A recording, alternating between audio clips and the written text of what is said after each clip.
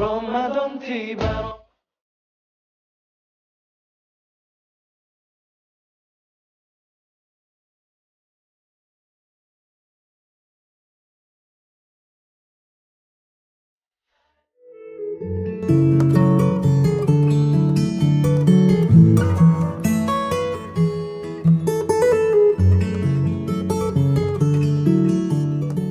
Halo, kembali lagi bersama saya. Nah, ini jas hujannya nih, sobeknya udah gede banget. Ini udah mau sampai ke ujung sobeknya.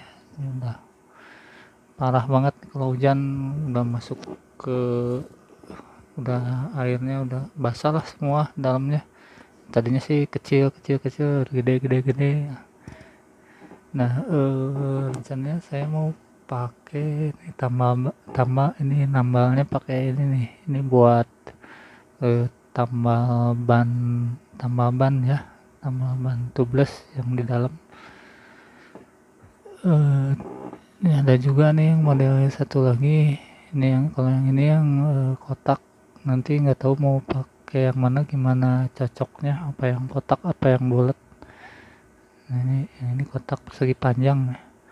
Yang kalau ini satu set sama lemnya, lem rubber.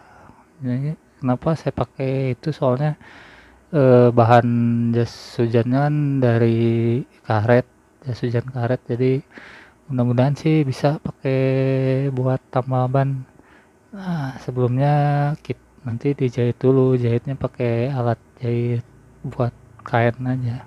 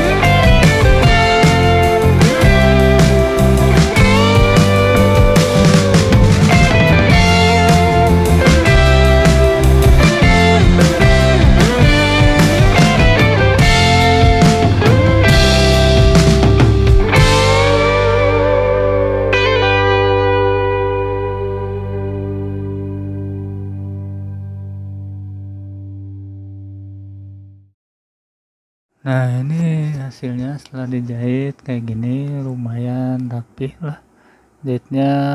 Jarak jahitnya kecil-kecil aja biar agak masuk air ya. Nanti kan kita mau tambal tambal lagi pakai alat tambal ban itu yang karet ya. Sekarang nah pakai yang ini, sekarang kita coba pasangin ininya ya, alat tambal bannya.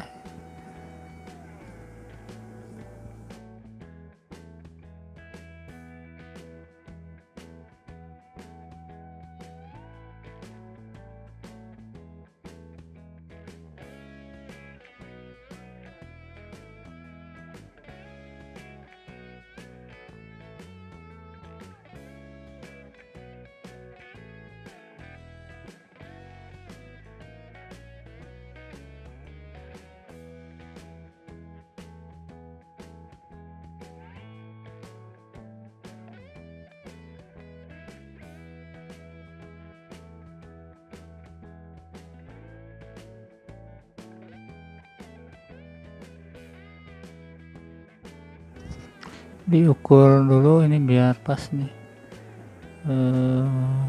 segimana nih, kayaknya harus digunting biar pas soalnya kegedean.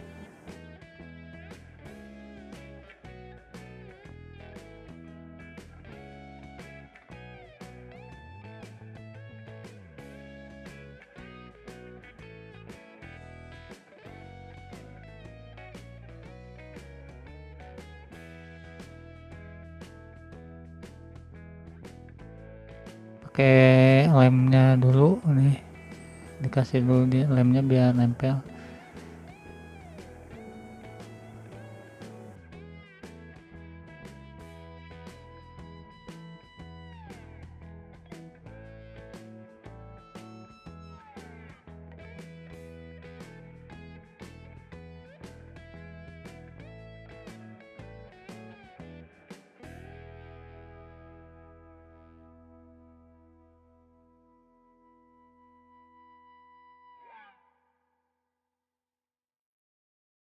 Nah, cara nempelinnya ini dia kayak stiker gitu, tinggal dilepas aja belakangnya. Nah, gini. Udah gitu ditempelin.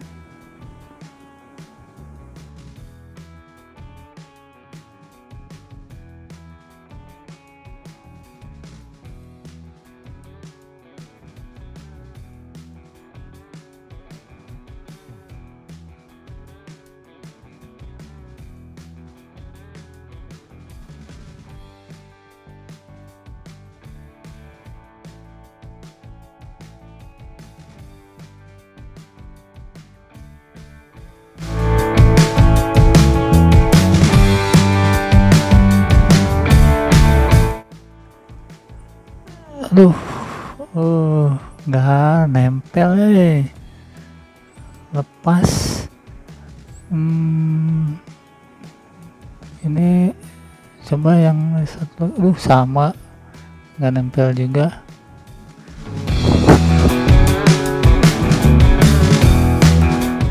Saran nggak nempel, saya mau coba ke yang celananya dulu. Ini celananya juga ini bolong nih. Saya mau coba tambah pakai yang karet yang itu. Ini juga sering basah kena celana kalau hujannya gede.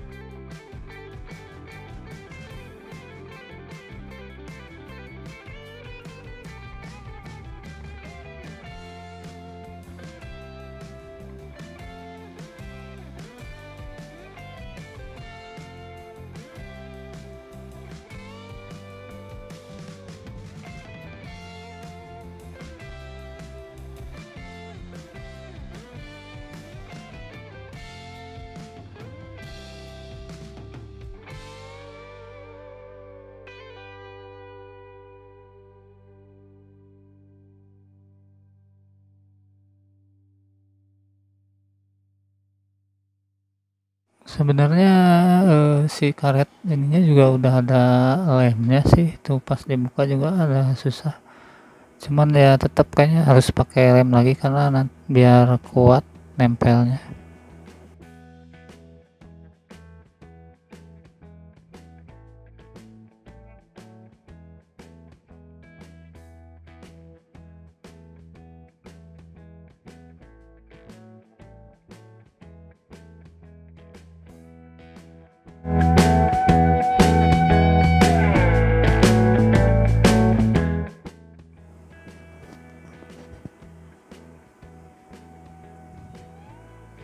Nah, kalau ini sepertinya nempel nih, kuat kayaknya.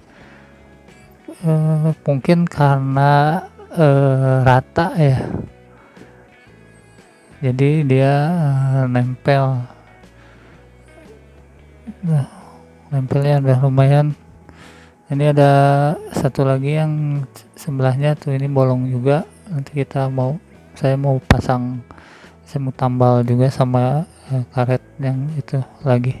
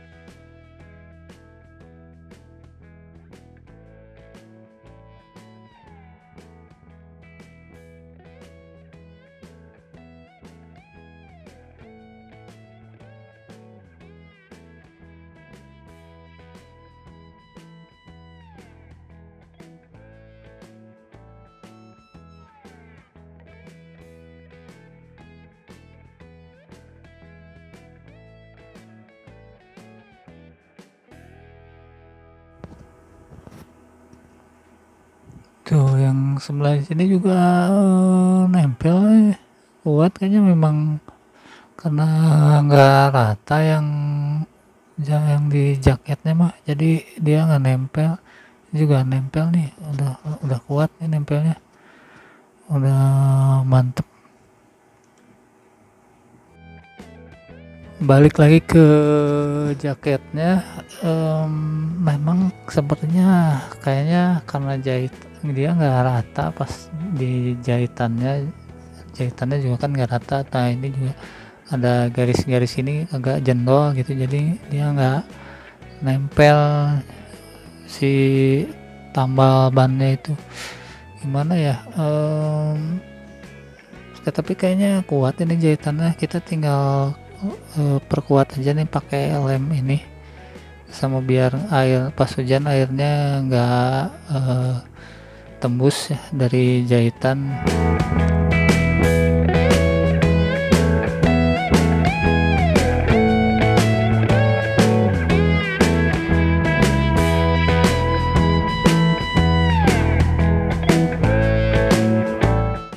Nah, ini udah tinggal biarin aja biar kering kayaknya, dan